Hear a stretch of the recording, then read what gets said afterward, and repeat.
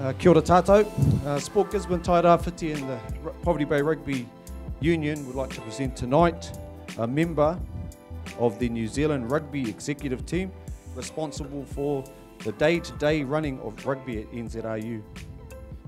Okay, a member of the New Zealand Rugby Executive Team, he took on the role of All Blacks manager in 2004 after 4 years with the Crusaders, during which time that team made every super final and won the competition twice. He served as manager of the Canterbury New Zealand NPC side from 1999 and managed the New Zealand A during their tour of France, Wales and Romania in 2000. He has previously served as a marketing manager with tourism pioneers AJ Hackett Bungie. His outstanding All Black record of 3 draws, 19 losses, 184 wins. Welcome, Darren Shand, All Blacks manager. G'day everyone, how you going? Good, yeah. Bit of overstated welcome there. I hate all that stuff about me, yeah, it's awful. I'm actually from Hawke's Bay, so I'm pretty close to you guys. I was born in the Bay. I think the last time I was in Gisborne, I think I was 17 playing cricket at Harry Barker Reserve against Campion College. I went to St John's in Hastings, so I kind of feel like I'm amongst the brothers here. So it's cool to be here. And just tonight I just want to share a little bit about the All Blacks, and more particularly I just want to talk a little bit about how you go about winning Rugby World Cups, because we managed to do that a couple of times, and so that's our day job, just getting the business done up there. But to get to that point we had to go through some hard times as well, and yeah, I was unfortunately involved in the 2007 campaign where we lost in the quarterfinals. So, but yeah, in hindsight, everything we learnt from 2007 served us really well when we prepared for 2011 and then for 2015. So I'm just going to share some thoughts, some ramblings, some ideas, things that worked, things that didn't. Hopefully a couple of stories will come into my head as we go. And then I think there's some time for a few questions, and it's pretty much open season for questions, so I'll take them all. Might have to sidestep a few if I don't know the answer, but that's what we do. So here we go.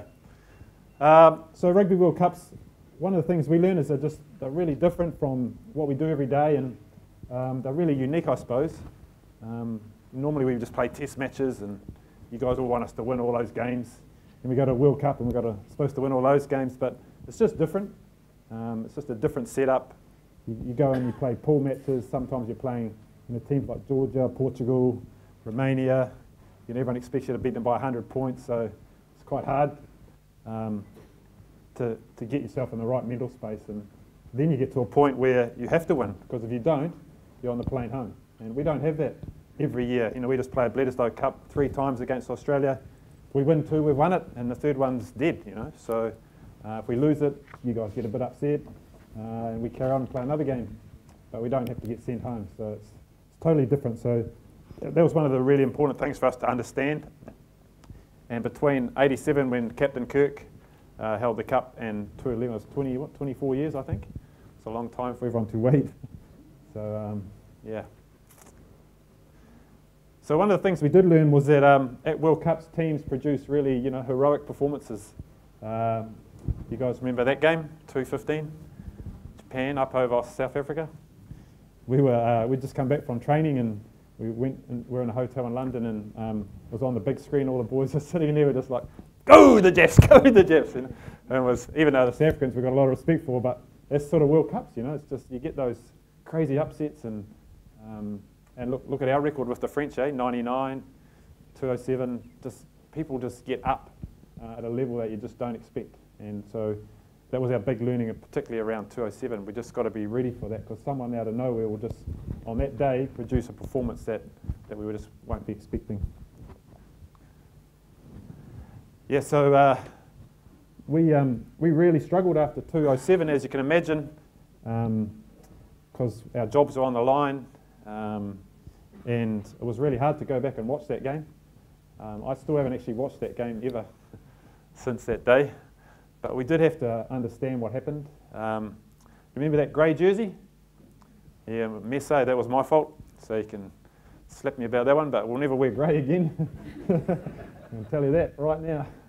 So Brian Lahore said to me, don't ever get grey again. So I said, yes, sir. never get grey. But you know, in the end, when we made some mistakes, if you talk to Sir Graham Henry, he'll just tell you it was the referee's fault. But there was a lot of other things that that we learned through failure and learned through defeat. And as I say, even in 2015 and preparing for that tournament, we went right back and looked again at those lessons in 2007, because going into London, we'd never won a World Cup outside of New Zealand. So there were some good parallels with how we failed in 2007, if you like. Little story in 2007. So we lost to the French, and the changing room, we were playing in Wales actually, and the changing room was like a morgue. It was just awful place, like just men crying, you know. It was just, I hated it. I just had to get out. Like I just walked out the door. I stood out in the corridor, and at the Millennium Stadium, it's a really long corridor, and I was just standing there having a moment, and I saw these guys walking down to the changing room, all in suits. The front guys had like the earpieces in, like security, and there was a guy in the middle of the group, small guy, in a suit, didn't recognise him, and they walked up to the door, and the first guy spoke to me, it was sort of French accent, and said, oh, you know, can we come into the changing room? And as I said, I didn't recognise the people they were with. Anyway, at the back of the group was a French guy that I knew. He was an Olympic gold medalist, a skier, a guy called Antoine Deneriers, and he's married to a Kiwi girl, Claudia Riegler, who I used to ski with in my Queenstown days. And Antoine is like, when I said no, his face sort of dropped, and he's calling me over, bro, come over here, come over here. I have to tell you something. I said, okay. I walked up and he goes, that man in the middle of the circle of security guards, that's the French president, Mr. Sarkozy. I think you better let him in. It's like, no. You're not coming in. We're sore losers today. No, it's not the case, but it was, yeah, one of those bad days where you know, don't recognise a world leader. Anyway, we'll move on. How am I going, Derek? Okay, thanks. My mentor. I talked a little about this earlier. One of the things that we learned out of the failure in preparing for World Cups was that we kind of became the victims of our own success. So, you know, we played for the Bledisloe Cup. Back then we used to play for the Tri-Nations, now the Rugby Championship, and it's a different sort of series. It's not like World Cups. But we went into 2007 thinking we'd just take that template where we're winning all the time and we'll just put it into a World Cup and that'll work. But it was different. We didn't really understand. So that was a huge learning for us. And in 11 and 15, we had quite different sort of planning and campaign plans, if you like, to make sure that we treated the World Cup really differently and we took different mindset into it and that sort of thing. So it was a really important lesson for us. Anyone recognise that moment on the far right there, that guy clutching down there? Yes, that was Dan Carter in 2011. I think it was the Thursday before we played Canada in the last pool game. He'd just been made All Black captain and he tore his groin. And the other pictures of the Springboks in 2007 at the World Cup. So what I'm talking about here is sometimes you need things to go wrong right in the middle of campaigns just to keep you on track. And sometimes you can manufacture it, and sometimes it just happens. And so, for example, just recently I've been doing a little bit of work with Emirates Team New Zealand, the Yachties. And so this week, you know, they've had someone crashed into them. They got some stuff stuck on their thing under the boat. And so, yeah, I'd talk to them about the same thing. You know, you've got to, adversity is good because it keeps you sharp. And in high performance events and, you know, pinnacle events like Olympics, that you need to be sharp. You just, Mr. Complacency, he's not allowed in the house. You've just got to be sharp and really on the button. And so one of the things we learned in 2007 was everything just went really well. You know, everything was just pitch perfect. But then we got to the game and it didn't happen for whatever reason. It just didn't work.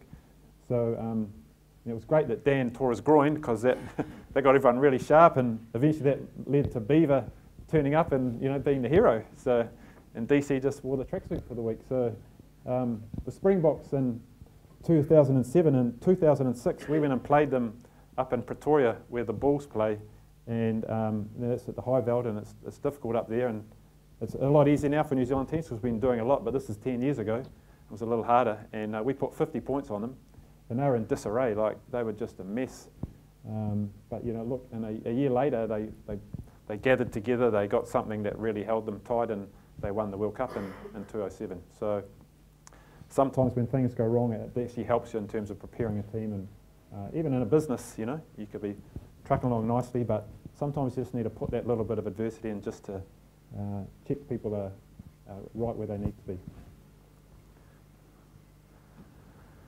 Yeah, so getting the right people on your bus is really important. I love that picture of Beaver because I want an honesty call here. I want 10 out of 10 honesty from you guys. So in 2011, when we called up Beaver to the All Blacks to play in the World Cup final, who was really nervous? Yeah, there you go. Exactly. And what about the other guy there? Who was really nervous heading into 2015 that Dan Carter was no longer the man? Come on, honest. Oh, okay, you're from Canterbury.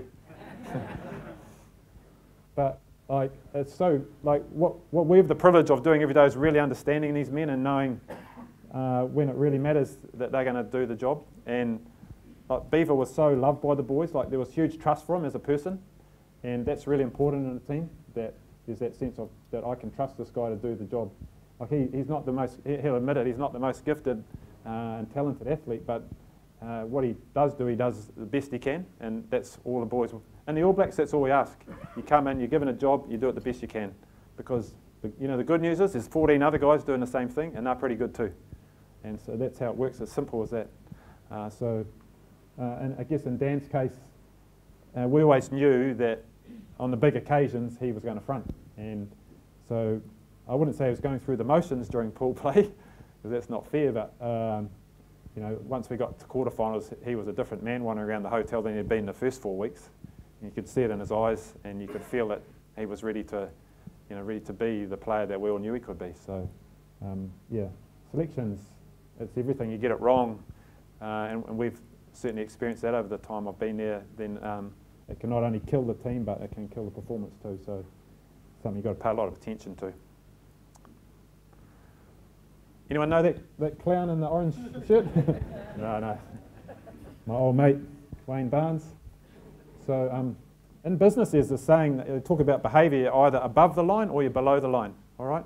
If you're above the line, that's really good, because you generally take responsibility for things, all right? And that's great, and you take accountability. But if you're below the line, it's not a good place, because you tend to blame people, you make excuses, you deny things happened, and you avoid doing things, okay? Below the line, not a good place.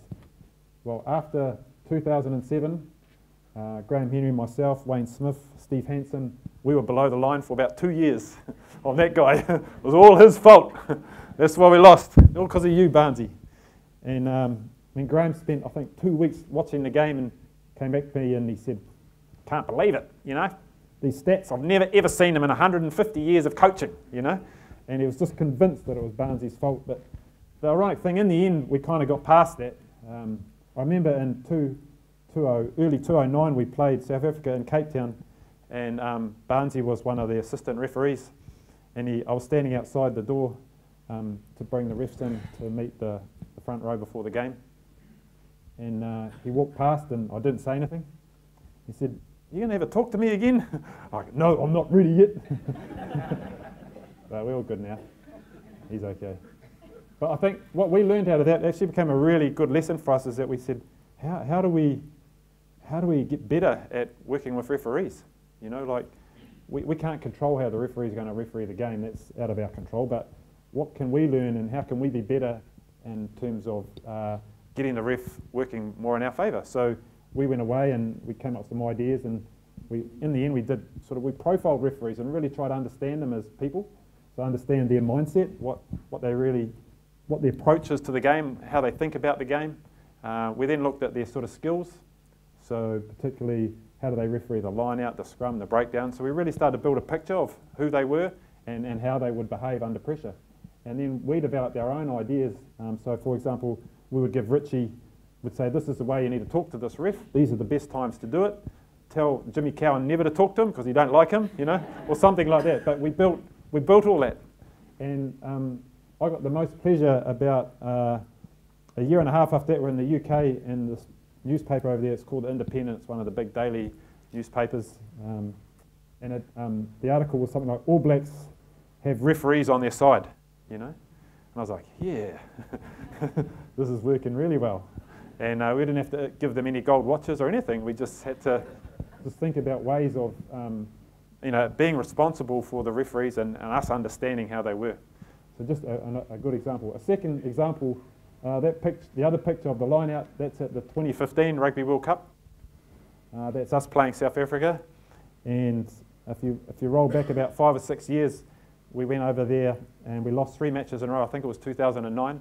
They had, remember, Victor Matfield? Yeah, not too bad a player. And there was another big guy called Bucky's Botha. And they just killed us in the lineouts for quite a few years. We were no match for them. Poor old Steve Hansen was coaching the forwards in the lineouts at that stage, and the media got right under his collar and annoyed him. It was tough times, but in the end, we could just sit there and blame or make excuses. We could do all that, but we had to decide to take ownership. And around 2010, Kieran Reid came into the side and Sam Whitelock, and they just had a different outlook on it because they hadn't been caught up in the Victor thing. So they did stuff like, they started to learn Afrikaans, so they'd know the calls. They started to study Victor's body language, started to look for cues and lineouts. With video analysis, you can do frame by frame by frame. So we started to work out the speed that they threw the ball into the lineout, so we could teach our hookers to throw it faster and all these sort of things. And you fast forward to this World Cup, and the first, Victor was on the bench. He came on with 20 to go. So in the first 60 minutes, I think there was 12 lineouts, 8 ours, 4 theirs. We won all of them. They brought Victor on to save the day. First lineout, Sam yells at him in Afrikaans. Victor's face just goes completely red, and Sam stole it, and we won the rest of the lineouts in the game as well. That were all his. So you can just see when you really take responsibility for something, forget all the other rubbish around it, that you can do great things. And that was, again, just a simple example you can apply to sport, business, your life. It's a really easy thing. I love when I see people below the line. I just love going, "How's life down there, bro? You know, come on, get above." And it's just simple language, but it's good. It's good language, you know, and it's important in a high performing team like ours. Just going to wrap up with a few sort of guiding principles, things that we apply now all the time that we learned from those 3 campaigns, if you like. Really simple, but first priority in anything is to get your game right. So whatever your game is in business or sport, just focus on the game, like that. Know your game. I worked for AJ Hackett Bungie in Queenstown, and it was like a company that just exploded from nowhere. And I remember we'd only been going like a year and a half. For the first 6 weeks when we opened the bungee, it was a little bit risky, you know. No one really knew what bungee jumping was, and suddenly here you had to pay $100 to jump off a bridge with a rubber band, and there's these crazy fools like me helping you do it. And we used to just, at the end of the day, we had a school desk, the old wooden one with the inkwell, lift up the lid. Some of you might remember. And we used to have a cash bag there. We just put the money in there. End of the day, we all got paid 50 cents a jumper, I think, and we're doing about 400 a day, so it was good coin when you were 20. And the rest of the money, AJ just used to go down the pub and we'd drink it. And we only had a license for 6 weeks, so it was just like, let's have a bit. It was just have a bit of fun. But eventually we had to get serious and get it right. But like within a year, things just went crazy. We got a license for 99 years. We'd proven that it was safe and we had good standards and we weren't going to kill anybody. And next thing, AJ's just jetting all around the world, lining to set them up everywhere. And he's buying jet boats and rafts because he wants to just be the tourism king, you know. And a couple of years later, someone else set up a bigger bridge, like twice as high, and we lost half our client base overnight because we didn't stick to our game, you know. And so it's really, really important to know your game, stick to your knitting, and do it really well. So in an All Black week, if you come into our environment, the most of the week we spend training about the game. You know, that's the most important thing. We've got to get our line out right, we've got to get our scrum right, our defence has got to be top notch, we've got to get our mental side right, and you just got to get the game right. I know you probably read or hear, you know, there's 20 staff and we pamper them. It's just rubbish, you know. We work them really hard because they go into a theatre where high expectation, high scrutiny, high consequence, and we've got lots of experts that can help them, but the players drive the program, not the experts.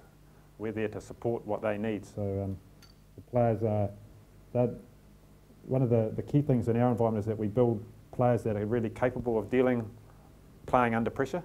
And so all the role of us as staff is to give them the tools so they can go out and do that. Because once they're out there, we're powerless. We can't do anything. Our job's done. And in fact, in a week from Sunday to Saturday, the management and the coaching staff, we might lead the environment for the first couple of days till about Tuesday, but then we hand the leadership over to the players completely. It's their job. So an important thing for us in the All Blacks. So this slide's about, the key word there's the first one. And again, in business or in sport, the people that lead and the people that help, it's really important that you're connected and you're together and you're on the same page. It's like you've got to all be in the waka and paddle in the same direction. And that's been a big difference maker for us all the way through. We have a leaders group, we have about 9 players. They meet with the sort of senior management team, and we drive the bus together. We make all our decisions together. We walk out the room, we believe in what we're doing together, and we'll own that together. So really important part of any business. Leadership's changed, you know. I guess leadership has changed, but it's still required, you know.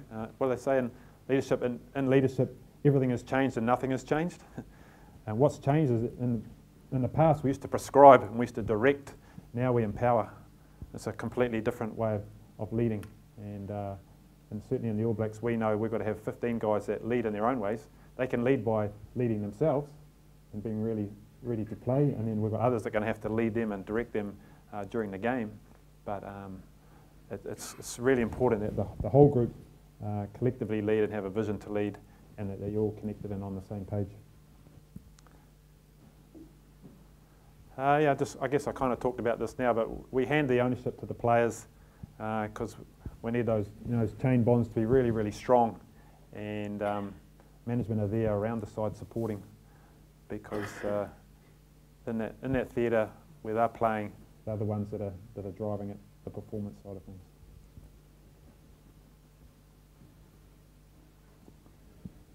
I think in our environment, sometimes it's a little bit hard to have fun, you know, because we've got the whole world watching us.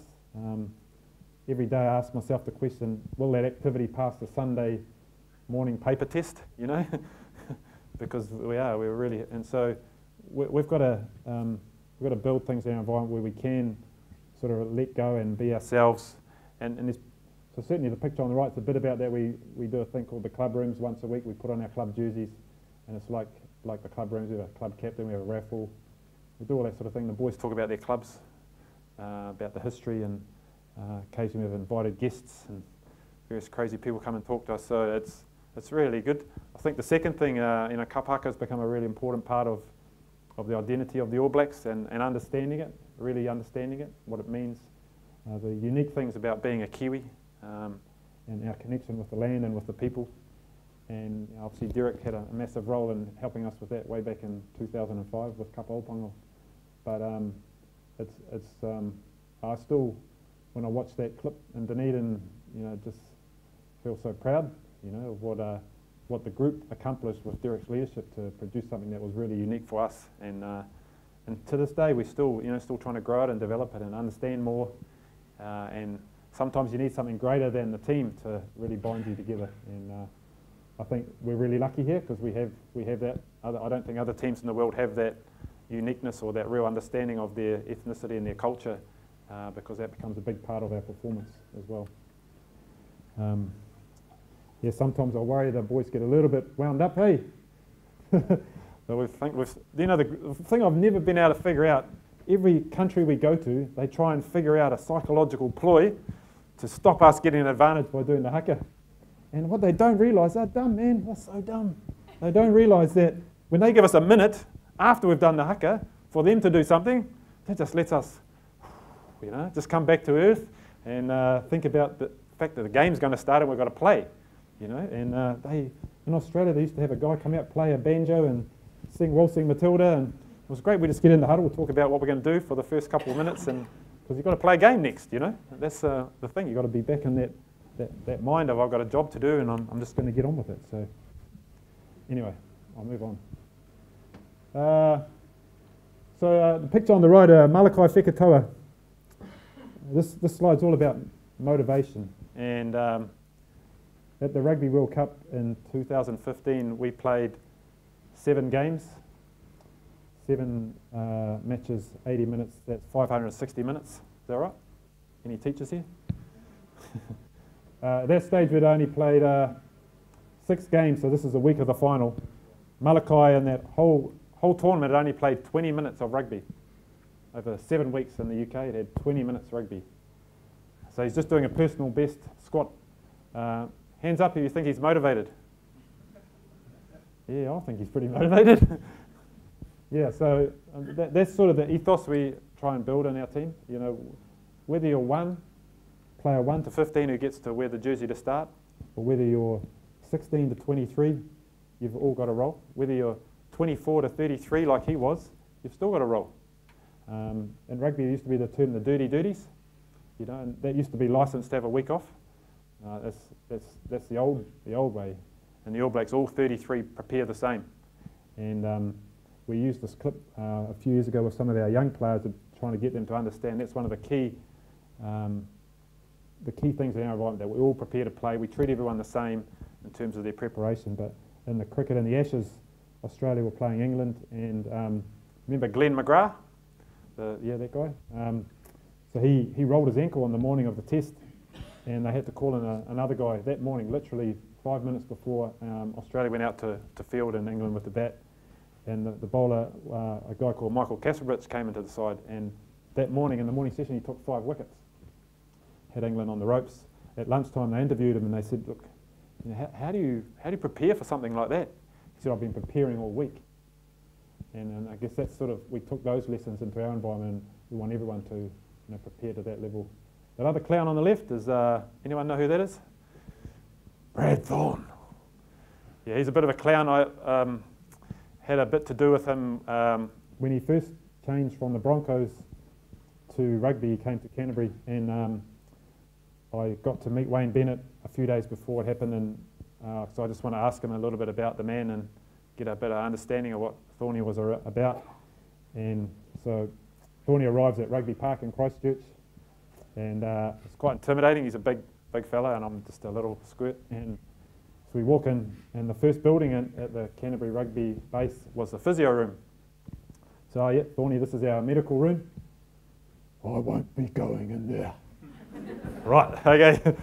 Just show me the gym.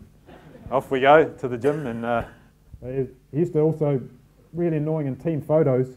Have you seen a standard photo? You got everyone sitting on the chairs in the front row, and then behind you have all the tall players, the locks, and they normally have to stand, right over left. I'd get the photo back, have to proof it, and here's Thorne with his other arm over the front, like left over right. Only one. Thorne, come here. What's with this? Everyone else is right over left. We're a team, aren't we? You're left over right. What's going on? He goes, it's my biggest one. Final story on Thorne. He's in Brisbane, so I'm safe here in Gisborne.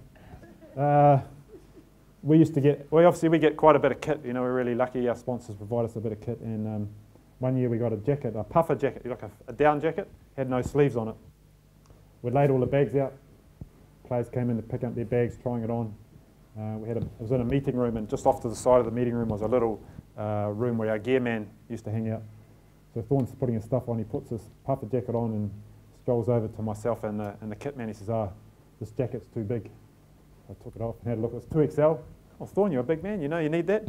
You're always telling me about, he used to call his chest big and bigger. I said, got to get it over big and bigger. And he said, no, it's too small. Too big. I said, okay. Took him out the back. We only had a large left. He goes, that'll be fine. Takes his shirt off. He loves showing off. Took it off.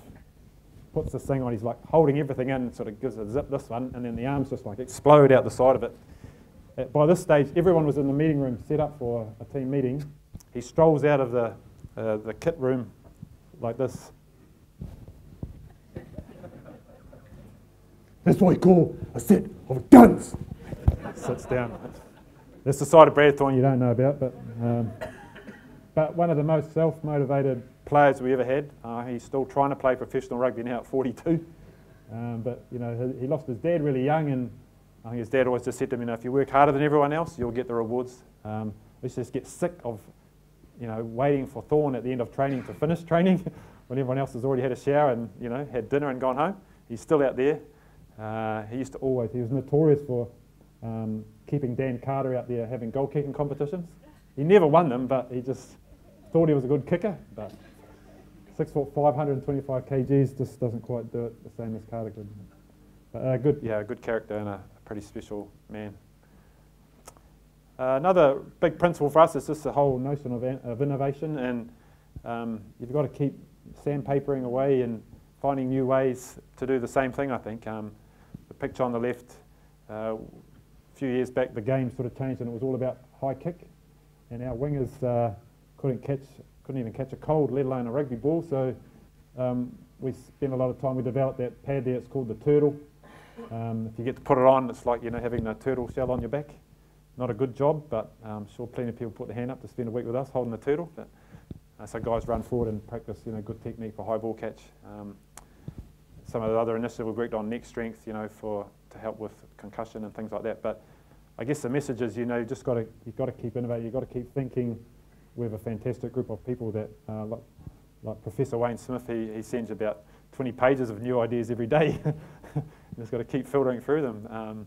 But that's in a high performance environment where it really matters. You've got to keep filtering through stuff and find other ways to do things.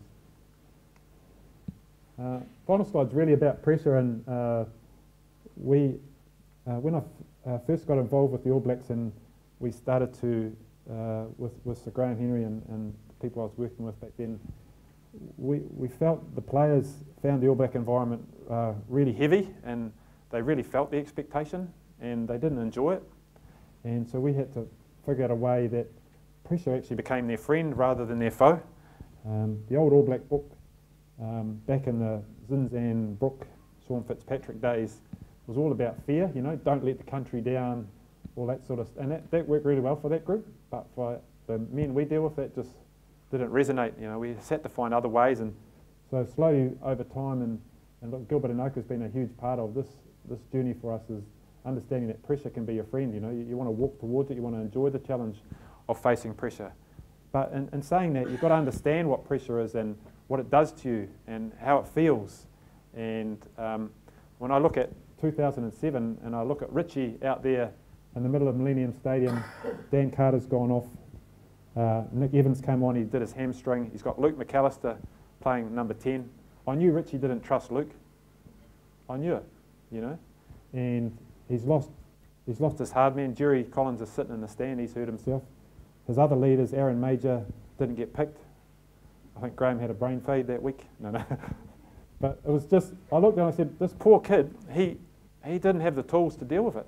Great man that he is, you know, and what he's done now is amazing, but he probably needed to go through that too, and so did we, to learn that he just didn't have the tools to deal with pressure.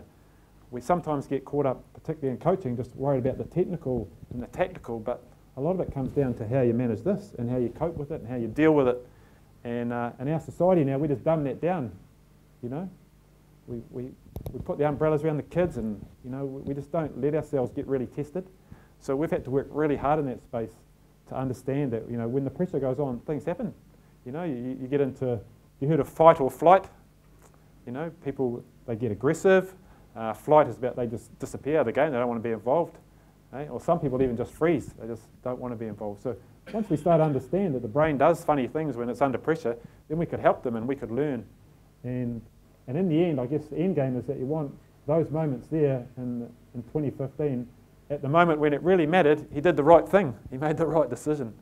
And look, that took a lot of work to get to that point for him, but the emphasis was we really decided that was an important part of the game that we couldn't ignore anymore, and we needed to provide, particularly our leaders, with the skills to cope with that and deal with that and make great decisions.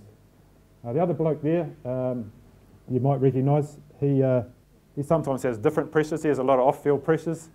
You know, people love him, and he gets swamped. And at 2011 World Cup, the first match we played Tonga in Auckland, amazing. Just I think there were like 3,000 people outside the hotel the whole week. The boys just couldn't leave the hotel. It was just overwhelming. The support was amazing.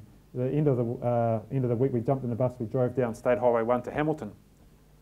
Wow, it's just like chalk and cheese, you know. Hamilton was like tumbleweed rolling down Victoria Street. It was so quiet. And you could just feel the pressure just drop off the players. Like, it was so good they could sort of get out of the hotel, you know, go and have a coffee and just not feel like they're overwhelmed and stuck in the hotel. Well, on the Monday of that week, I'm sitting in the hotel lobby and I see Sonny Bill running across the street from the mall with his hoodie over his head, like sprinting hard out, and coming to the hotel. And I said, "Oh, what's up, bro? What have you been up to?" He said, "Oh, I just went over to the mall." I said, "Oh, how was that?" "Ah, no good, stink." I said, "Oh, what happened?" He said, "Oh, this little kid, he just followed me all the way around the mall." I said, "Oh, well, did you give him an autograph or something?" He goes, "No." I said, "Hey kid, here's $10. Bugger off." I said, "Oh, why are you running?" He goes, "Oh, next thing there's 200 kids. Anyway. So just going to wrap up because I can see the food's coming. I'm hungry. So what have we learned about World Cups and about high performance pinnacle events? Talked about that. In regards to leadership, everything has changed, but nothing's changed. Really important that you get leadership right and that you do it the right way. Things evolve in unpredictable ways in sport. It never goes the way you think it will. You've got to be ready for that. Japan, 2015. Very rarely does the game follow the game plan. That's our experience, just never does. So you've got to be ready for anything that's thrown at you, and that's all part of getting ready to do the business. Look, sometimes you can have the most talented people, but they won't necessarily become a great team. And we're lucky, we get to pick the cream of the crop. We get to pick the most talented guys, but sometimes you've got to make a decision about talent or character, you know, because character is really important in a group too. So getting that right is hugely important. Yeah, we learnt that the hard way, you know, when things really, the pressure really goes on, sometimes people just become individualistic. They get affected by fight or flight or freeze and they just can't cope with the pressure. And they try and do it themselves. And in a team game, that doesn't work. I said it in the All Blacks, you have a role, you do that role, you do it as well as you can, and you trust the other guys to do their role, and that's how it works. It's as simple as that. Can't explain it any differently. Yeah, a bit like that drop kick in 2015 for DC. Sometimes everything you do and have worked for comes down to one moment in time, and you've got to get it right because everything matters. You know, Valerie at the Olympics, 1 chance or 5 chances to throw the shot, but you know, the one that when the girl's thrown it a bit further, she's only got 1 more, and she's got to nail it. And everything she's done matters at that moment. And so your people have to be ready for that. So yeah, Bill Gates wrote this, the Microsoft guy, and so he reckons that success is a lousy teacher. And so in the All Blacks, we're trying to say, well, we don't believe that, because why do you have to lose to get better? And if you think that's true, then I disagree with that, because I think success is about, you can have continued success, because we've shown that. We've lost 4 matches in the last 5 years.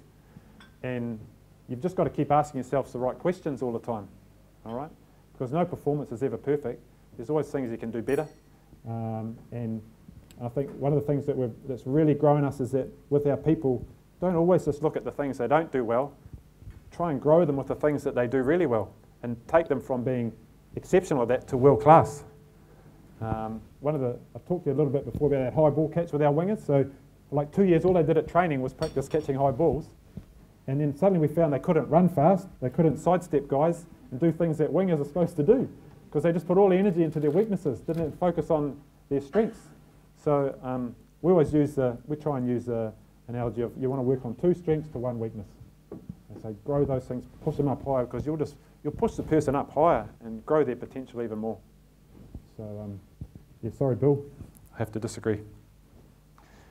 Yeah, don't look for the silver bullets.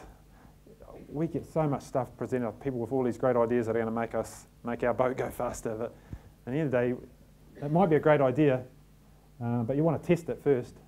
You don't want to just jump jump straight in. I think the key thing is that you've got a really solid bulletproof plan that everyone's bought into, everyone's aligned on, and away you go. You can play around the edges a little bit, but the key thing is that you've got something that everyone's really bought into and really connected on. And I guess this sums up. This is a guy, Peter Drucker, who's another great business writer, but he talks about culture being so much more important than strategy. And you know, the core of any culture is you've got a really clear sense of purpose. You know, you might think our purpose is just to win games, but it's deeper than that. You know, we've got a much deeper purpose. We want something that just pulls us out of bed, and we want people in the future to say the All Blacks were GOAT. Do you know what that stands for?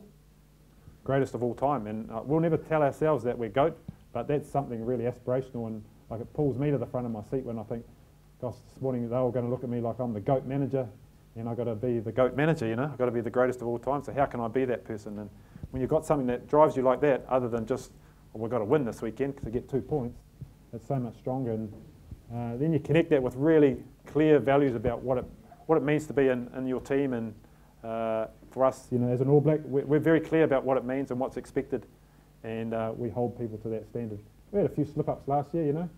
Poor little Aaron Smith took the wrong door at the airport and things like that, but hey, we're not perfect, you know, and we keep learning. So in the end, it's all about just building a team or an environment, if you like, that it's just the best place, you know.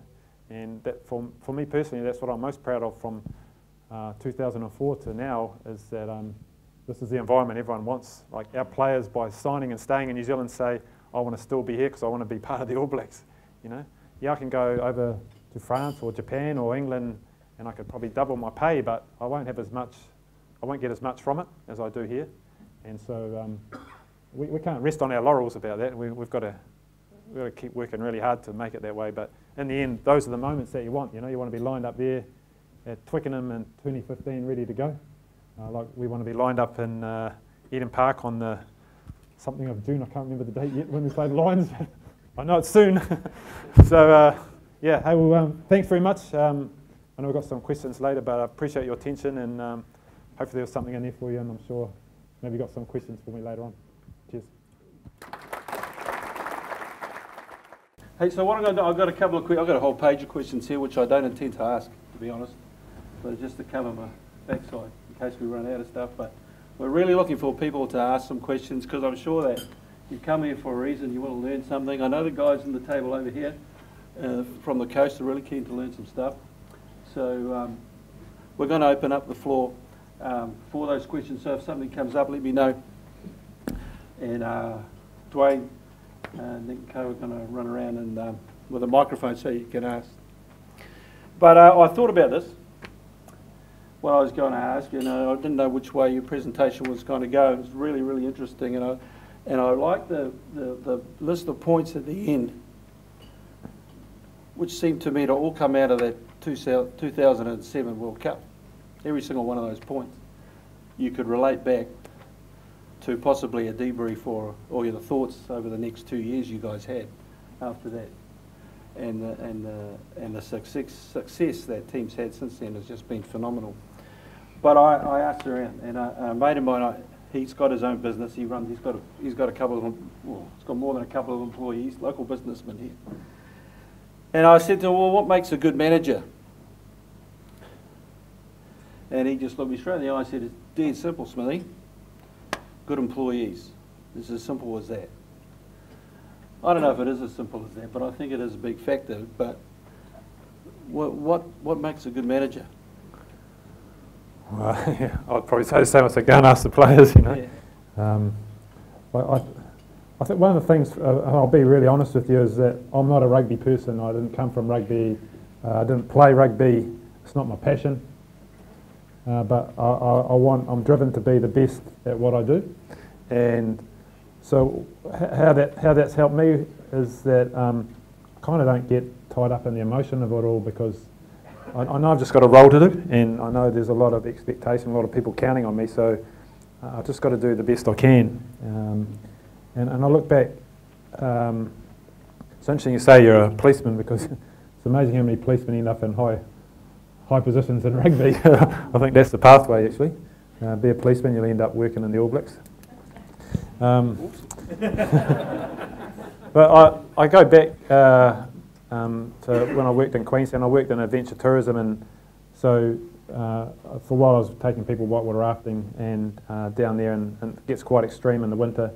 And you might have a boatload of Japanese, you're going down the Shotover River, sort of flood, you capsize, you've got 8 Japs in the water, can't speak a word of English. That's real pressure, you know, that's much more pressure than Carter faces kicking a goal, because that's life and death. And so I was really lucky because I had that time down there, same with the bungee and working up the mountains as well. I kind of learnt to cope with crisis, and that's probably the guts of our job, is that things aren't always the same every day, and you've got to adapt and you've got to adjust and you've got to overcome things all the time. And I remember, do you remember Norm Maxwell? Yeah, so Maxie, a lovely man, he worked at the Crusaders, and his sole goal, I think, when I was the manager was to crack. He used to say, "Oh, I want to crack you," because I was so calm, and in the end he nicknamed me Mr. Uncrackable. And so that's, for me, that's not everything, but it's important in my role that I'm kind of just a constant. Because I've got coaches that ride the up and down of emotion all the time, you know, and so they need strong support. They need a strong branch behind them, helping them along, and that's how I see my role. I don't see myself at the front of the bus. I sort of see myself at the back of the bus, doing what needs to be done to make sure that the bus is the fastest bus. So you started with the ABs in 2004, and you got plenty of management experience before then, and that's not unexpected, I imagine, but since 2007 in particular, the All Blacks have been dominant. And there's, right throughout that whole thing, there's been consistency in players, there's been consistency in management, but also a lot of development going on in the background. So there are people coming through all the time. But through the constant talk, and that is about the culture of the All Blacks, which is a really simple thing to say. But how, and you touched on it in your presentation, so how important is that culture? What are the key factors in developing that culture? And these are things that teams around here, and there's a lot of success in sport in around Poverty Bay, and in surfing and surf life saving and in kayaking, and we've got rugby players all around the world. So, but what are the key things for you in developing a culture, and what you're trying to achieve with that? Yeah, well, I agree. I think it is the guts of it. We use a simple equation: L plus C equals P. P is performance, C is culture, and L is leadership. You need both those elements. You need great culture, you need great leadership, and you'll get great performance. And we believe we like to keep things really simple, and so we always make sure we're checking on those. But with respect to culture, as I said, when we started, we felt it was an environment that people didn't really enjoy, and it just felt wrong. Like it has to be the best time of your life, Put on that jersey, it's special. And so I guess over time we've set up something that works, and I guess at the heart of it there's a few sort of key principles, if you like. We don't run like we call like a catch-out culture.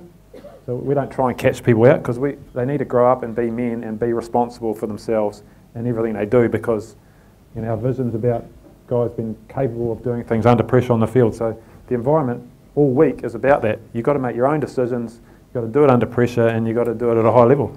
And so we don't want to catch them out. We only have 5 rules in our environment. That's it. Be on time, wear the right clothing, do recovery. We have some rules around, a couple of rules around social behaviour, and that's it. Simple as that. And so we keep it really straight up and away we go, I think. So no, we don't try and catch people out. We really look to get everyone contributing and thinking their own way. There was this guy, Kerry Evans, who's done a lot of work for us. You might have seen him on the Richie McCaw movie. A very, very bright man, but he shared some stuff with us about what he calls social loafing. So often in teams, you'll find there was an experiment done way back in the 1900s, a tug-of-war experiment by a German scientist. And what he found is he put 8 people on the rope, and he measured the force of each individual. When he put 4 people on the rope, he found that 4 people actually put more effort in than 8 people did. So if you look at rowing times, you'd think the 8 would be twice as fast as the 4. Well, that's not the case, because you do get loafing in teams where people don't quite work as hard because they're part of the team. And so we completely restructured how we work, because you imagine we have a leaders meeting 10 players, and if Richie spoke first, what do you reckon the other players all said? The same thing that Richie said, because they had so much respect for the man. But that didn't help us, because I mean, great respect for Richie and his views, but I want to hear the other nines as well. And so we completely restructured our environment where players, they get homework before a meeting, so they bring their own ideas to the meeting rather than just so we heard Richie's ideas or Steve Hanson's ideas. And so we created this independent thinking, and we get lots of good ideas coming in. You funnel it down and you get one great idea, and that becomes the one that you focus on. So that's another part of it. We constantly check on our culture. There's all sorts of ways of doing that, but we use this thing quite often. What are we singing at? What are we humming at? What are we clunking at? You know, we just ask ourselves in our environment, what's going great, what's okay, what's not so good. And you've got cultures every day. It's not just something you write down at the start of a season and hope for the best. It's every day, and you get tested on it every day. And it's alive, it's a living thing, and you just constantly got to keep checking on it, make sure and it's meeting what you've agreed is the way forward. So can't emphasise it enough. I could talk about culture forever, really, but it's the guts of what holds the group together, and you've got to build it that suits your environment and suits the people that are in your environment. So that's interesting, because for me, because you see some guys in teams, I can think of one All Black who has been in the All Blacks now a long time. He's not a top line starting player. He is constantly a Super 15 player, but where he comes from, they won't pick him. And I've always sort of thought, well, that's a bit weird. Why is that happening? So so that's something about character or something like that. I'm one of those guys that I'm a Chiefs man, so I love Stephen Donald. I got the Leave It to Beaver T-shirt. I got the whole 90 yards, and he almost won them the game in Fiji, but he went off. Bad luck. But you know, so the character of people is really, really important. And so I'm wondering, and you said before, selection is everything. And so outside, the players have got the skills, the players have got the fitness, they've got maybe you can't coach speed and all that sort of stuff. But what are you looking for off the field? Do you have any input in selection about character or about your bottom lines or anything like that? And what are the main things to look for? Is it just straight out, that guy's good enough?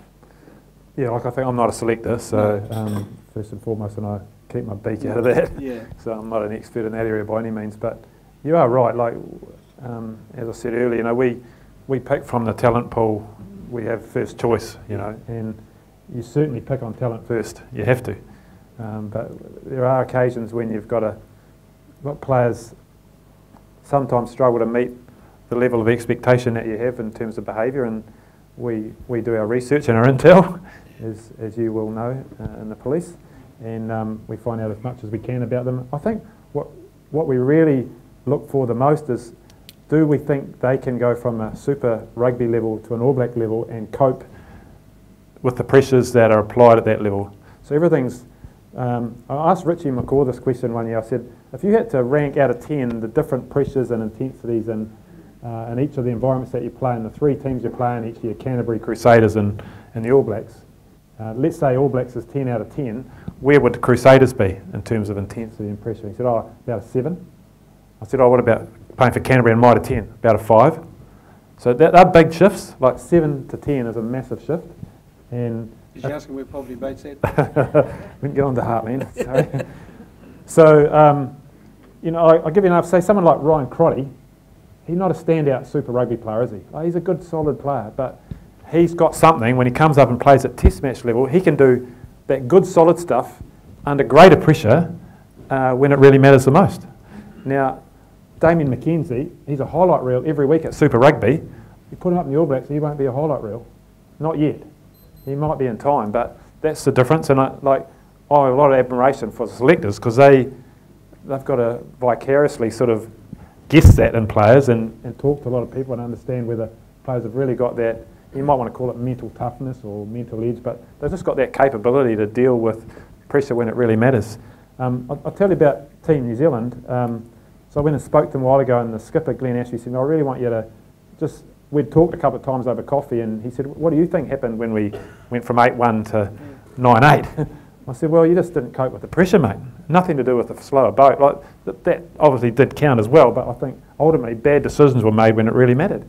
And so, you know, and I said, well, you know, it was great. Everyone used to call the All Blacks chokers, and now it's you guys.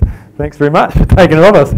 But so it becomes critical that you build people that have got that capacity, and we coach that, you know, like we coach mental skills because we believe it's so important. And everyone, like Big Brad Thorne, I don't know if you noticed him in a game, but he'd always get water bowls and pour them over his head. It wasn't because his head was hot. It was because he was telling his head, I'm overthinking all this, it's hot and it's red, I need to calm down, I need to get back and sort of be blue and composed, you know. And that was just a signal for him, but that was a trained behaviour, and he'd learnt that, and it helped him. Richie, as simple as this, Richie, if he was struggling in a game, he knew all he'd do was shift where his focus was. If he was struggling, he'd be down here and his eyes would be down there. If he stood up and looked, suddenly everything became clear to him. But that was a trained skill that he'd picked up and learned over time, that if I'm down here, my focus is here. If I open myself up, I'm seeing all of this and I'm understanding what I need to do as a leader. So there's just lots of those. I guess it's us having that belief that it's really important, and then driving a really strong program around it to give our guys those tools, if you like, in their toolbox. Yeah. So you're talking about the All Blacks looking to perform best under pressure, and I think in Chasing Great, Richie McCaw said, I really only started, by the time the first World Cup they won came around, I only started enjoying it when I became under pressure. I only became confident because I trained myself until I came under pressure. And he became better under pressure than he was not under pressure. He enjoyed it more. And so for the level that that Heartland's sitting at, I reckon the biggest, the thing we struggle with the most, I mean, you know, the fitness isn't there necessarily, and the skill, and you've got a big wide range of ages, you've got young guys, older guys, all those sorts of things, but but throughout all those groups is the ability to make decisions right on the spot, and the whole game of rugby, even at our level, is quickened up, and you have to be able to make these quick decisions, and that's where I think we struggle the most. And schoolboy rugby, which is really, really quick, they have to be even quicker, and I think we struggle with that. So what are the key things that managers, coaches, teams, players need to be looking at to improve in that area? Very, you know, amateur, we haven't got all those resources, but that decision-making thing is the toughest thing to get right, and that's the difference between a good player and a really good player. How do you work on that? Well, I couldn't tell you from a technical point of view because I don't deal with the game, but again I go back to the fact that the driver for our whole organisation is about decision making under pressure. So everything we do off the field's about that too. Yeah. So you know, if you're an All Black and you turn up on Sunday and we've got a week's preparation, you don't get handed a plan for the week. No. You write the plan yourself, because you've got to make a decision about what you need to do to be the best you can be. Now, we're all there to help you with that, but we're not going to do it. And so it's, you know, I think how we educate kids in that now, we sort of get, it's all given to us, and it's too easy, and we have to make it as hard as possible, because come Saturday, that's where you get tested as much. So we've got to keep testing them during the week and find ways and means of continuing to test them, keep asking them to make decisions, create adversity in the environment so they're constantly having to adapt and adjust, and it's not always the same. We just do that all the time, and we throw surprises in, and that's where they learn, and it's in their face all the time. The pressure's always there, and obviously at times we've got to take ourselves out of the bubble, because you can't live like that all the time, but there's a conscious effort to think about that and realise it's an important part. There's some amazing stuff being done around the game, because that's from an analysis and a understanding of data and stuff. Now the tools we've got are unbelievable, but I think it starts, if your environment's, that's an area you want to improve, you've got to find ways on and off the field where people are tested and asked to make decisions themselves and not directed all the time. So do you think that, because you talked about before where there was at times becoming a lack of enjoyment. You know, these are this guys' jobs. This is their livelihood. Our guys, you know, I like to think that they all play for fun. That's why we're playing amateur guys are playing, you know, whether they're 8 or they're 53, you know. But, so do you think that that sort of change makes it more enjoyable, putting that sort of pressure on and making them more responsible and all that? Does that make it, so has that made it a more enjoyable experience within the All Blacks or within those sorts of teams? Oh, you have to ask them, but I think from where I'm sitting, I reckon it's no good just getting a pat on the back for a 5 out of 10 job and say, oh, you're doing a great job, but that's plastic, you know. I think where I get the biggest buzz is that that I reach a level that I didn't think I could reach before. I'm going to feel way better about that than if I just am mediocre. And so for me, personally speaking, I don't think I've even close to reaching my potential because there's just so much more I can learn. And that's what's blown me away about the environment, and particularly the guys that have led it over the years, the Richies and those sort of guys of the world. There was just this insatiable appetite to want to be better all the time. I'll share a story. And I think it was at 2013 we went the first year professional team unbeaten, 13 straight. Remember we smashed the Irish by in the last minute, you know, in that year. So the following summer we met the leaders and we were talking about what's going to be the challenge this year. You know, we've just been unbeaten, so what's next? And I love those conversations where we decide what our next challenge is, because for you it's probably obvious, you just got to win the next game, but it's got to be deeper than that. So we're in this room, right, and they're all sitting on their chairs and it's summer and, you know, everyone's summered pretty well and they're sitting on the back of their chairs, they're pretty happy. At that stage we'd gone 14 games unbeaten, and we'd talked in years previous about trying to break the record for the most consecutive wins. I think it was 17 at that stage. And we'd got close a couple of times but failed. And we said to the players, why? You know, why have we failed? If we're going to be the greatest of all time, surely we'd want to have that record, you know? And they said, oh, yeah, it just didn't mean much to us. And so management had talked before this meeting, and we said, okay, so we're all here together because we're getting ready for the 2014 season. In June, we're going to play the English. 3 test matches. All right. So, so you telling us now that, you know, if you don't really care about this record, we're going to lose a game against English because we've never made the record before. We're now on 14. If we win the 3, we've equalled it, you know. And they're like, they suddenly went from the back of the seat to the front of the seat because it became their challenge, you know. And they then took that on. Similarly, and we were really concerned heading into 2015 World Cup.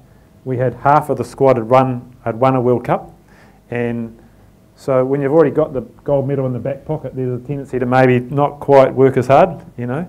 And so we were quite concerned about that. We thought, how are we going to really get these guys that have been there before to be in the same level of motivation as the guys that were having their first crack at it? And everyone was talking about back-to-back, but we thought we needed to make the challenge bigger than that. We actually wanted to make the challenge back-to-back-to-back, so that if you're finishing, if you're McCaw, Mialamu, Nonu, in order to do the legacy the best you could do, you need to win in 15 so the next guys in 19 have an opportunity to go back to back to back. So, and because they believe so much in creating history and building legacy, that was something that became their challenge. And so suddenly Richie, Conrad, Ma, Kevy, they didn't want to let Sam Kane, Aaron Cruden and all this, the guys that are going to be there in 19, Rito, they didn't want to let them down. They wanted them to have that opportunity. So creating a challenge for your group becomes really, really important. And what you also, what we've found works really well, you put that out there first and you imagine what it's going to look like and feel like. And then you come back to where you are right now and you ask yourself some really difficult questions. What are the inconvenient facts? Where are we right now? And what you'll find is there's might be a massive gap or maybe not be such a big gap, but there will be a gap. And that's your opportunity. And that's something that this group's done really well, and that it's like we have lots of drivers, but that's another way. Individually, you can ask the same thing of yourself. You know, what I ask myself every year: if I want to be the best manager, what do I want people to say about me at the end of the year? You know, Shandy was this, that, and that. Okay, how am I going to get there? Am I there yet? No. What do I need to do? Right, I'm going to do it, and away you go. Simple way. So where are you at now? So where are the All Blacks at now? Because they've got a massive challenge. Well, depends on your point of view with the Lions coming and all that sort of stuff.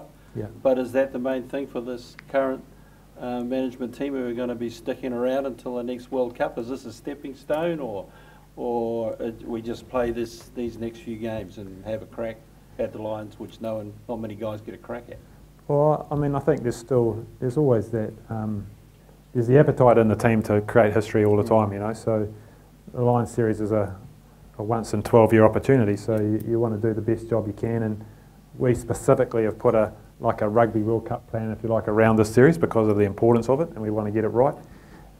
Once we get through Lions, our focus will probably be towards 2019 in Japan, and building right through to there, but yeah, right now it's all Lions, and I think Steve's very much looking forward to locking horns with Gat in the media every week and having a crack, and I'm pretty certain that the players are, you know, really excited now that it feels really close. You know, I think they land in 9 days and up to Whangarei, and it'll all be on. So watch out.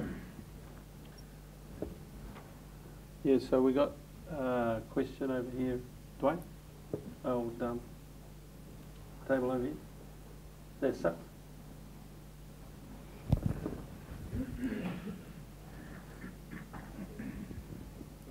Thank you. I'm just interested to hear a little bit about the hierarchy of the management team, and wondering if you could speak a little bit on maybe who reports to who. So obviously someone like Steve fronts the media, but I'm wondering if there's any reporting structure where they report through to you, or where the buck stops, and wondering if you might have some stories about some run-ins that you've had with the media or the coaching staff have had with the media, because that seems to be pretty candid from week to week. Yeah, so I have a group of 4 that run the team, Steve, Hansen, myself, Gilbert Anoka, and Ian Foster, and we have a group we call a sweet spot, and so each of myself, Ian and Gilbert run one arm of the management team, so we're about 20 staff on the road. I look after the operations and the business. Gilbert looks after the well-being, which is all the players' needs, physical, mental, nutritional, etc. And Ian looks after the coaching. And Steve, I work mostly with Steve and with Graham. Steve's very different from Graham. Steve's greatest strength is he's really intuitive. Like he's a guy that can walk into a room. He'd be a guy who'd turn up at an exam, have done no preparation, and have figured out what the questions were. You know, there's something about him that's special. He can just do that, and it's annoying as anything, eh? When you're like a hard, diligent worker like me, he does all the prep before you get there, and he just rocks in. He's got all the answers. So annoying, but it's a great strength because he's just so good at it. And so his best role with our group is to be that sort of helicopter over the top, because he's pretty abrasive and he's pretty direct. You need very thick skin, and you don't want to take it personally. But what I've learnt in this team, it's taken me a while, is that you've got to be a little bit uncomfortable to be successful. And if it gets comfortable, you probably don't arrive at the right answers because you're not really testing things. And Steve makes it pretty uncomfortable, and I think that's good, and that's why we are successful. So personally, you've got to balance that up, and you can't live like that all the time. It's hard work. Graham was complete opposite. Graham, so currently I report to Steve too, actually, the chief executive, and I report to Steve Hansen. So it's sort of a shared thing. Prior to Steve starting with Graham Henry, him and I were sort of same level. Technically, I was his boss. It was pretty nerve-wracking. I remember Graham got appointed, and I decided to put my hand up for the All Black job, and there was quite a bit of stuff in the papers about who the candidates would be. You know, it was Sean Fitzpatrick and Andy Dalton and Andy Hayden, and my name wasn't even mentioned. And we got down to the final 3, and it was Andy Dalton, Andy Hayden, and myself. And something came out in the papers, and Andy Dalton, Andy Hayden, and Darren Who. I went to the final interview with a 4-person panel, and at the end of the interview, the chairman said to me, I just want to make an apology because it's been leaked in the papers who the final candidates are, and I'm really sorry for that. And so I looked at the 4 gentlemen in the room and I said, remember when I rang you 4 months ago before this process and I asked you what you were looking for in terms of an All Black manager, you know, what were the qualities you wanted and the skill sets and so on. And you told me you wanted someone that had experience and had worked as a manager before. I said, you've just confirmed to me now that Andy Dalton and Andy Hayden are the other two candidates, because I read the paper this morning. Neither of them have managed a rugby team. And I knew at this stage I'm reasonably shy. I was pretty shy back then and I think they were concerned that I wouldn't speak up or say what needed to be said at the right time. So I thought, I've got to put it all out here, you know, I've got to be brave. And I said, well, given that you told me the other two and I've got no management experience, I guess I've got the job. And you can see like the jaws dropped, and there was this horrible silence, like this room tonight. No, it was just this horrible silence, and nothing was said, so I just got up and walked out. Anyway, 5 minutes later, I was sitting in the foyer, I was like sweating, I was like, oh, you know, I've really blown this. One of the men on the panel was a wonderful man, DJ Graham, former All Black captain, principal of Auckland Grammar, amazing man. And he's very direct, DJ, like, you know, he's very black and white. And he walked past me and he just gave me this massive wink, you know, and I thought, he probably of anyone wanted me to be, you know, just direct and strong in that moment. So yeah, that was, yeah, I've probably gone way off track, but you know.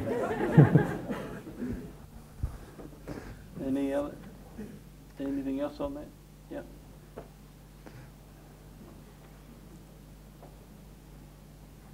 Hey, g'day. I just want to talk about your managing. So you had to manage a team, you have to be really organised. Is there a kind of like a technique or something that you do to make sure that you are always organised, always tick all the boxes, do everything you need to do? Is there kind of something you do to make sure that happens? What don't we know? Well, I think I've got a great team, you know, like I don't day to day organise the buses and the hotels and the planes, and I've got a great team of people that do that. And I think what I'm lucky is that over 14 years, there's not much I haven't seen now, and you kind of know what's going to hit you. And I'm much more relaxed about getting all the building blocks in place in time, because it's just a process, and in the end we'll get it right when it matters. Look, there's some wonderful tools now online and so on that you can use that allow you to do all that, and we've got a great, you know, the lady that heads all our does all our logistics, she's been with us since 2005, so her knowledge base is really deep. My logistics guy that does all my freight and all that sort of stuff, he's been there 6 or 7 years, so you've got a lot of experience. And for me, it's about just giving them the rope to get out and get all those boxes ticked. And then between us as a triangle, we just got to be super tight and make sure we've got everything done. And I'm pretty relentless with them about getting things done, because what I do know in high performance, it's about really small margins and little things matter. And even off-field, little things matter, because people used to say to me, oh, you do too much for them, you know, you guys, you put their bags in their room.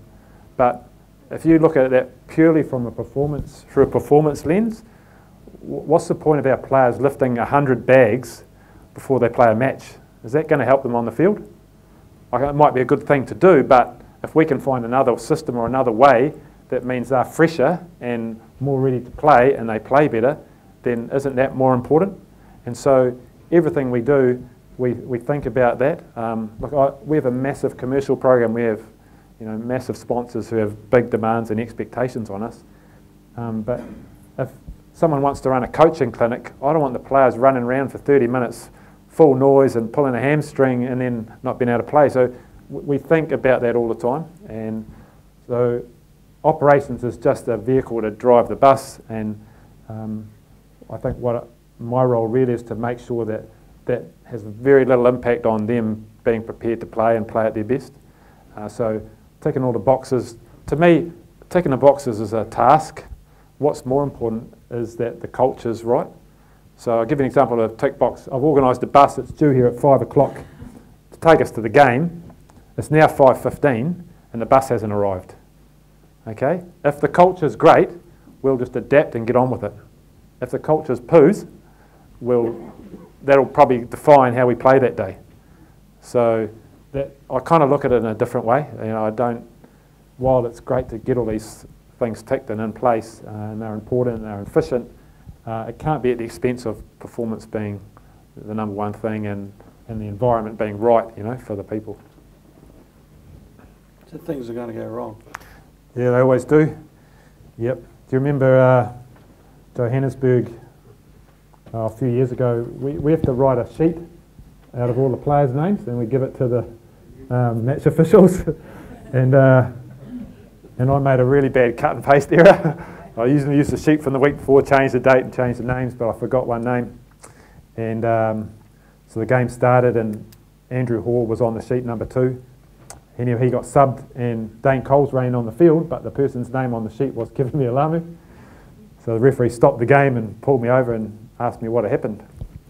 Luckily, the Springbok captain, Jean de Villiers, I'd got to know really well over the years. I'd been on a couple of flights to South Africa, and he'd happened to be injured, and I'd sat next to him, and we got on really well, and I'd been to his house a couple of times and that. And so I walked out onto the field because the coach said to me, they stopped the game, and Steve, I'm on the earpiece, and Steve Hansen to me, what's going on down there, cock? I said, oh, we've got a little bit of a problem, Steve, but I'll sort it out. He says, best you get on the field quick. So ran out, and I knew the referee really well too. Again, it's all about, you know, great relationships as a manager is critical. You know that in the police.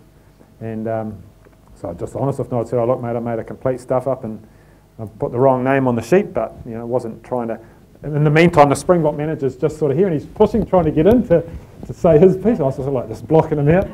And John de Villiers gave me a wink and said, come on, let's just get on with it.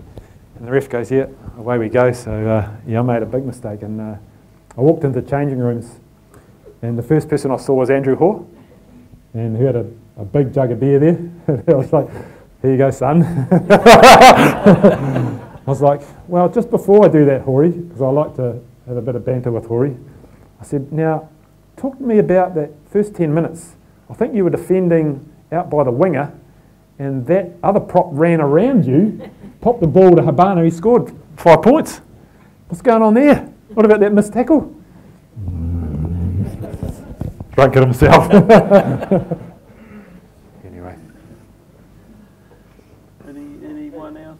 Yeah. Hey, Shandy. It was awesome seeing in the 2011 and 2015 campaign the involvement of Willie Apiata with the team. My question is just, how did that relationship come about between the All Blacks and him? What sort of things did he share with the boys, and what kind of influence he had? And how important is it to have someone outside of the All Blacks but also inspirational leader? I think back to 95 with Nelson Mandela in South Africa. Would you just share with us Willie's influence with the All Blacks? Oh, so I guess quickly on Willie first was when he got his VC, his commanding officer rang us and said, I've got this young soldier, he's just been given the Victoria Cross. He's now going to be a public figure, he's got no idea what that means. Could he come down and meet Richie and Dan? So he came down to training one day. It was a public training, and I was walking him down onto the field, and there was just like quite a lot of people there, and Willie sort of disappeared, and I saw him over there signing some things, and he was taking a long time, like it was a group of 10 people. I was looking at my watch, there's been half an hour with these 10 people, and I went over and I watched him sign, and he wrote like his whole name, you know, William Apiata. It was like this long on the ball, took up the whole ball. I said, bro, number one lesson in public figure, quick signature, you know, VC or something like that. Tana used to just be a T. So that sort of started from there, and he came in then, and we said, oh, we'd love you to come in 2011. We used him and Jock Hobbs, who was dying at the time of leukemia, and just to give that little bit of extra emotion, and so he told his story. I remember one day he came in, and Piri Wipu, you know, grew the big beard in the World Cup, and Willie came in shaved. He was clean shaven that day, which was unusual for Willie, and he looked down the front, and I swear to God, Piri Wipu looked just like Willie Arthur did when he was in the SAS. He was like, oh, you know, what have we got here? So from then, Wayne Smith became really good, developed a relationship with Willie, and he decided that our defence in our game, he was going to use an inspirational figure, and he wanted to use Willie, and so we actually named our defence Wuramu after Willie. And so Wayne went out and sat with Willie one day at his home and just interviewed him about life and his philosophies, and a lot of that we used every week just to drive our defence. We invited them over to the World Cup in 2015, and pretty special moment, I think, for the semi-final. We asked them to present the jerseys. So normally someone speaks at that. So we came back from a little run round and we had the chairs set up with all the jerseys. Everyone came and sat down. Willie walked to the front of the room. He had his number ones on, all his medals, and he just stood in the room, said nothing. And it was amazingly powerful. And he just looked at each of the boys one by one, gave them a nod, and then they just walked up, got their jersey and walked out, and said nothing but said everything. You know, was incredible. And look, I think we're always open to learning and seeking ideas from others. You just got to get the balance right. You can't do it every week. The game's not played on emotion. The game's a process. There's a job to do. You do that job, then you do the next job. You do the next. Someone said to me, emotion's like smashing a glass on a wall. It has a moment and it's gone. And that's the same in the game. When you really boil it down, I've got to make a tackle, now I've got to get up, now I've got to get in that position, now I've got to do this. It's just task after task after task and not getting deflected from the task. So we're really careful times when we use it because we feel we need to give ourselves a lift and it's relevant to that week, or we often look at history where we are. We go to France every year, we play in Europe in November, it's around the commemorations of the war, you know, it's Armistice Day. So it's a great way for us to reconnect with our men that went and battled there and tell that story and understand that more and build that real strong connection. So from time to time, probably the funniest guy we ever had in was an Italian fencer. You know, like couldn't speak a word of English. It was the most funny half hour I've ever spent. It was hilarious, but he had a great story. He won a silver medal at the Olympics, and it was very funny. So we've been lucky. We meet some great people. Any other questions on the floor down here, Blake? Sorry, I look over my shoulder. G'day, how are you? Good, thanks. Hey, just a last one, I guess. Like with sport and business, you can be riding a high, but you also know that something's going to come along and kick you in the ass pretty quickly. How long do you let people, so how do you celebrate that high without becoming sort of complacent? It may be a coaching thing I'm talking about here, but you know, generally it's, you know, it could be business, you could, you know, be going really, really well, then you lose a good client or you lose a good staff member or whatever, and in sport the same thing. Things are tracking really well, and then Japan comes along and kicks your butt. Do you celebrate the success? Do you really celebrate the success, or do you just sort of hold it back a little bit and not become too complacent? Yeah, I guess we're a little bit different from a business in that we don't just wait till the end of the year to get our, you know, P&L. That's still important for the business too, by the way. But from a team perspective, you know, celebrating success in rugby looks a lot different from what it used to look like. And what we used to do is not acceptable now. And so we have to do it differently. The game, the expectations on the team are so much higher now that we can't afford to have a dip and have a drop. So when you play 2 tests on 2 weekends, we know if our guys go and fill themselves up on beer, that's a day we've lost in terms of our preparation for the next week. So in our environment, it's been more about saying, here's the whole year. We know we're going to have to celebrate success somewhere, you know, if we're good enough. These are the best opportunities, you know, rather than we have to prescribe it because, you know, we might play in one country and the next week we're 12 hours further around the other side of the world. So we have to think and be reasonably strategic about it.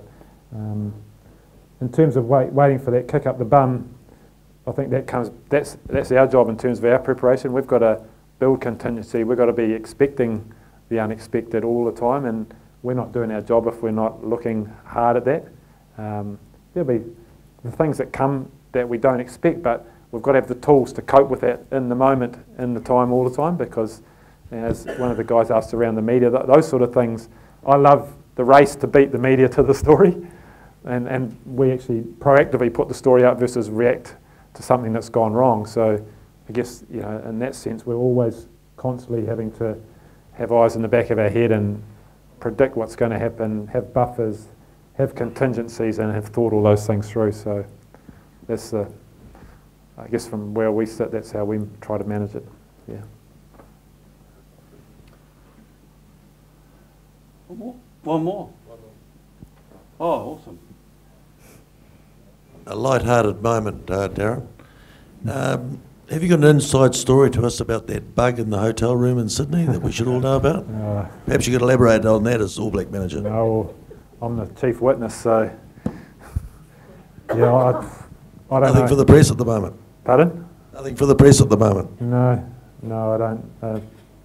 It's one of the most bizarre things I've ever. Well, to actually see it for a start blew me away. But we're no closer to knowing what happened, and so we're just letting the court stuff happen, really. Like, I don't think Checker put it in there, but I don't know how it got in there, you know. So it's like, personally, it's really difficult when you're at the top and you've been for a long time. You do get a little bit paranoid because you're being chased, you know, and you're trying to build new Everests all the time. And I mean, Eddie Jones, how many times does he mention All Blacks? Like every single time he speaks. Everyone's watching us, trying to learn how we do it, and I try to, like, I've got 3 cops on my coaching team, so you can imagine the paranoia there. But it's about trying to be careful and not paranoid. So it's like any business, you know, you've got something that's special, you want to look after it because that's driving your success and it's driving your economic engine. So we have to do that, and we have to be, I hate the amount of time I have to spend on security, but I fear if I don't, I'm letting the side down, and we're just going to give away something that we don't want to give away. And you can only do that so far, but it's tough now. Like the world in sport has changed, and the amount of corruption in sport is, I hope in rugby it doesn't happen, and I believe rugby's, you know, of all the sports, reasonably pure. But we go to Europe, I tell you, it's changing. You know, we had betting syndicates that tried to make money on us and through our players at the last World Cup. We caught bookies in our hotel. So the world's changing, and it's sad because I think people look through sport with a different lens now, and you're never quite sure. But you know, hopefully in rugby that's not going to be the case, because I believe that it's still the pure game and people play it for the right reasons, and it's great still that, you know, we play the Springboks and we're still going to have a beer with them, and that's, to me, that's, I love that part of the game that still exists, and we get out there and we smash ourselves and then we sit down like, you know, good men and have a good yarn about it. So other sports, I've been to some of the biggest English football clubs, and they're just toxic environments, they're awful places. Someone said to me, I offer you more than money I could do with to go and work at Chelsea or Man U, I wouldn't go near it. Just awful. So that's what I love about rugby. It's special and it's got its way, and that's still, we're hanging on to keeping that as much as we can, despite all the other professional pressures that we face. You know? I think it's really good to hear that you're sort of trying to keep the fun and that sort of celebration part in footy. And it's really the only reason a lot of people around here play footy. That's it. There is nothing else. We got plenty of guys that want to go on. We got young kids at Boys High that want to have a crack at the big time down the road. And we've got some young guys that have gone on, you know. We've got old Brody playing over playing a World Cup in Japan, and he started here. And Malachi Ravula, who played for Fiji for years and played a couple of World Cups. And Heartland is a stepping stone, and for some guys, if that's what they want to do. It hasn't worked out somewhere else, get back into Heartland and have a crack, or all those different pathways. So, but the main thing we do is have fun, and that's because that's their motivator. There's no money. There's still the financial strife at home. There's still the babies and all the drama. So it's really good to hear that you guys are trying to have fun and have a go. So and I applaud you for that, and I hope that continues, because we want our All Blacks to enjoy themselves and keep playing. It's awesome to hear that. It's fantastic. Yes.